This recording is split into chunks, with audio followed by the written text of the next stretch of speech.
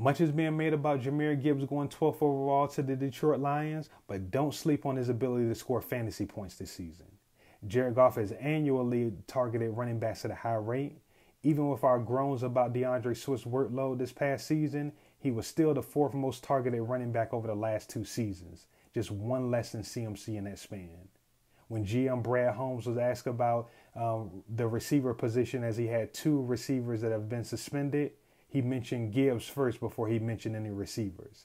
The template is already there for Gibbs in the passing game.